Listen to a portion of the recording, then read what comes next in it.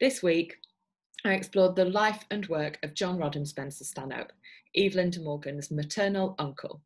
In the talk, we looked at his family, his friends, and his time in Florence, as these are three key aspects that shaped his life and career. His family was from nobility, and this is his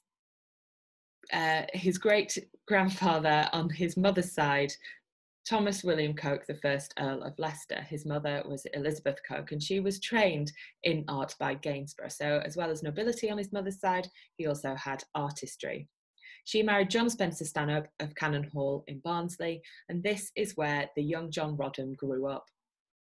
He was the second child to the Spencer Stanhopes. His elder brother Walter inherited the estate, and this left Roddam free to continue and develop his career as an artist. He did that from an early age, painting here his nephew, John Montague Spencer Stanhope. Evelyn De Morgan shared this passion for creating portraits of her family. Both Roddam and Evelyn rarely painted portraits, and when they did, it was only of those they knew particularly well. This beautiful and arresting portrait by Evelyn De Morgan, painted between 1883 and 1884, of her cousins, Alice and Winifred Spencer Stanhope, who were two of Walter's children. He had 15 in total.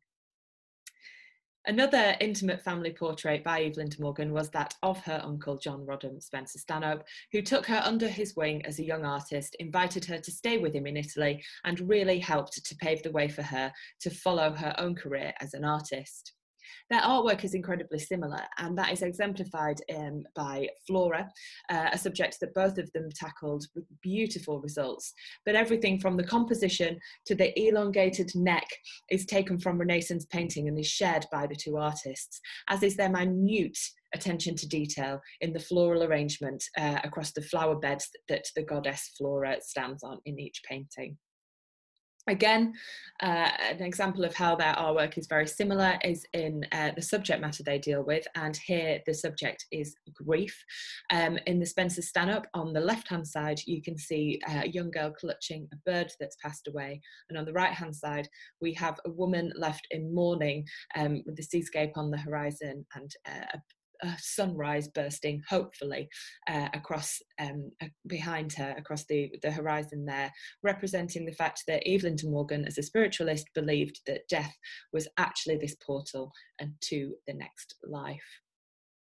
A painting which I think is incredibly similar and shows that the artistic direction maybe wasn't just from uncle to niece, but was reciprocal, is Evelyn De Morgan's painting The Waters of Babylon on the top, which predates Spencer Stanhope's The Waters of Lethe on the bottom, which is in the collection of Manchester Art Gallery.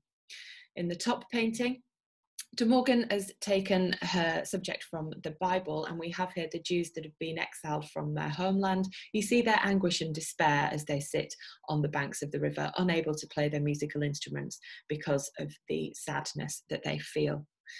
At the bottom, we have Spencer Stanhope's The Waters of Lethe. You see people at the end of their life, again, full of anguish, and the bodies that have been moved around into these sort of desperate, painful-looking shapes to represent the emotional pain and suffering that happens at the end of life. As the bodies drop into the water, they are renewed and rebirth happens, and you see them in this Garden of Eden type landscape at the back of the painting. The composition in both, with these two planes, really do resonate quite strongly. The two artists really collaborated properly, as it were, in 1883, when the Spencer Stanhope family paid for the local church to Cannon Hall in Cawthorne to be redecorated.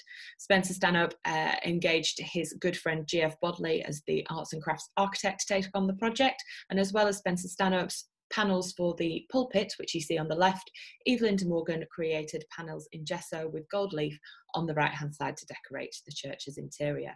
Another local church that benefited was Hoylandswain, and here you see the Spencer Stanhope mural across the top of the church there.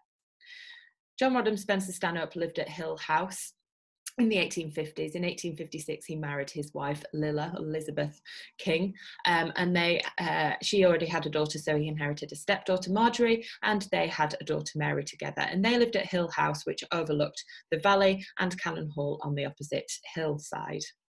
One of the ceilings at Hill House has been decorated with these puncture marks, and that really closely resembles the ceiling that was found at the Webb home Red House that he had created for William Morris.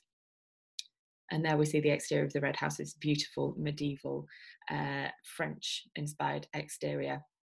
When Spencer Stanhope wanted to move closer to London, to Surrey, to be near his tutor G.F. Watts, and also to be closer to the London art scene, he engaged Philip Webb to create Sandroyd for him, and that was completed in 1861. It was only the second house that Philip Webb had been engaged to design, and that really just shows the close friendship between Morris, Spencer Stanhope and Webb, and that whole network of Pre-Raphaelite and arts and crafts artists. Burne-Jones was engaged by Spencer Stanhope to create some ceramic tiles for the interior of Sandroyd, and there we see the images here taken from Chaucer's Legend of the Good Women, and Burne-Jones on the right-hand side.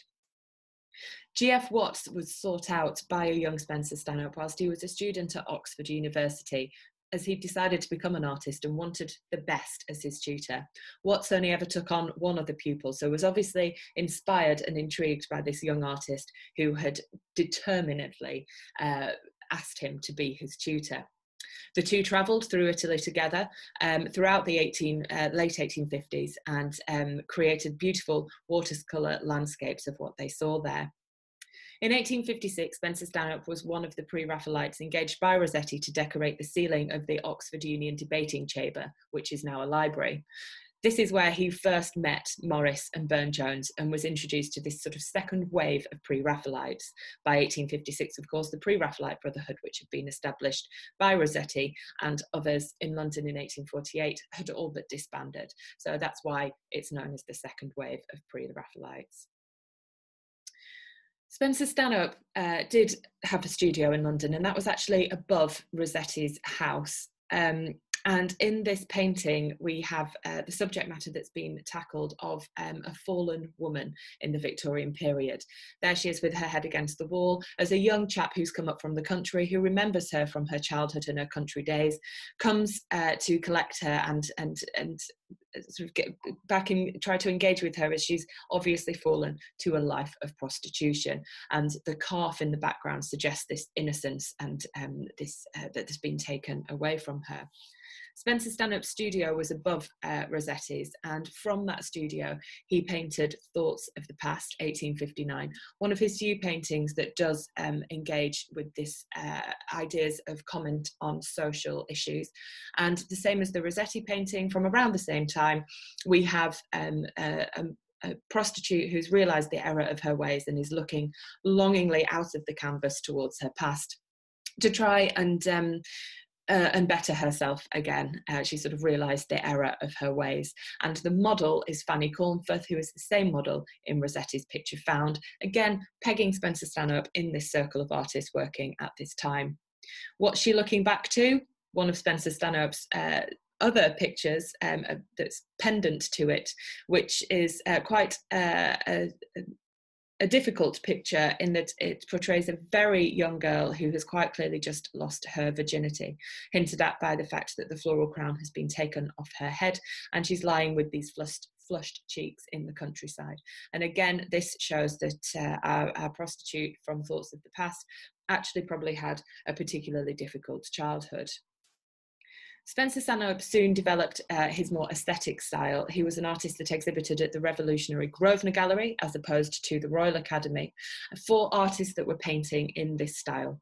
The aesthetic movement, of course, had the motto art for art's sake, meaning that artists wanted to create beautiful paintings without social commentary, and that's when Spencer Stanhope moved away from what he'd been doing already. The pose of the maiden in Love and the Maiden that we've just seen is very similar to Evelyn De Morgan's Ariadne at Naxos, which went into the same Grosvenor Gallery exhibition of 1877, again showing that close relationship between uncle and niece. Florence was a key aspect of Spencer Stanhope's life and work, and he moved there full-time in 1873. Prior to that, his young daughter Mary had passed away very tragically at the age of 7 years old, and he designed a headstone for her. And I think it's interesting the family chose to inter her body in Florence, even though they didn't live there full time, because it shows that want and that love of the country, and the fact that they would eventually move there. The De Morgan collection has wonderful photographs of the interior of the Villa Nuti, which Spencer Stanhope took a lease on full time in 1873, and many artists, including Burne-Jones, visited Villa Nuti in Florence.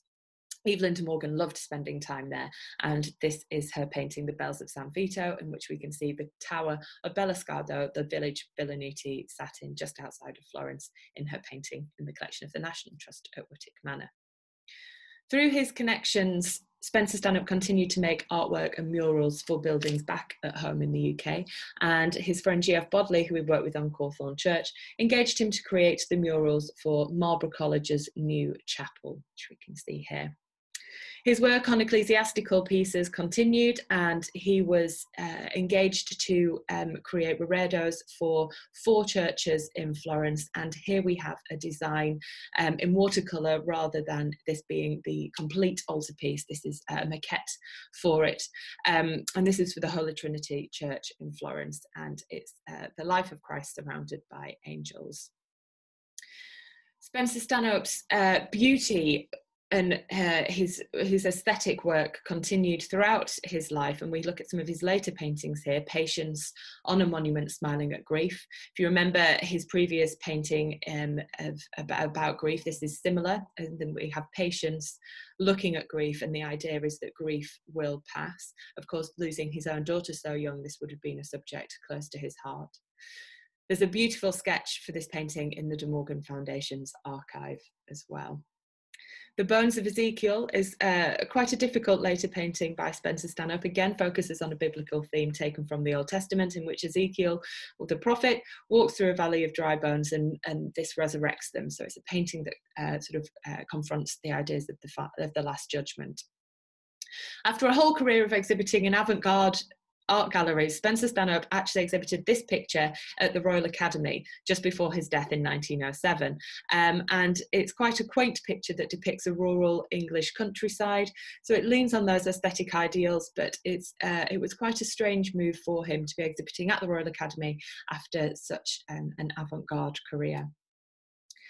In the collection of the De Morgan Foundation, we have this brilliant picture, The Women of Sorrento, and I think it captures everything really about Spencer Stanhope's life and work. It's a beautiful aesthetic picture in which we're focusing on the ordinary people in Italy and that beautiful Italian landscape, which Spencer Stanhope also loved, rather than focusing on any action that might be going on in the picture. Of course, the full title is The Women of Sorrento, drawing in the boats, but we don't get to see any boats. That element of activity is taken away, and we focus instead on the beautiful drapery and arrangement of the picture. So a true aesthetic picture. And this painting can be found in our exhibition, A Family of Artists, at Cannon Hall in Barnsley, which really gets to the heart of Spencer Stanhope's nurturing of his young nieces and his help of them to become artists. Of course, Evelyn De Morgan was one of them, and it looks at the bronze sculpture work of Gertrude Spencer Stanhope as well. So I hope you've enjoyed this short summary of our talks. These will be making it onto our YouTube channel throughout lockdown, and it's a lovely way to be able to share some ideas and parts of our collection with you whilst our museums are still closed. We hope to start reopening soon, and you must check our website at www.demorgan.org.uk to learn how and when you will be able to visit us again. Thank you so much for taking the time to listen. Please do check our What's On pages of our website as well to find out when the next talks are and how to buy tickets. And if you'd like to make a donation for watching this talk, then you can do that either by clicking the link that accompanies the video or by doing so on our website as well. Thank you so much.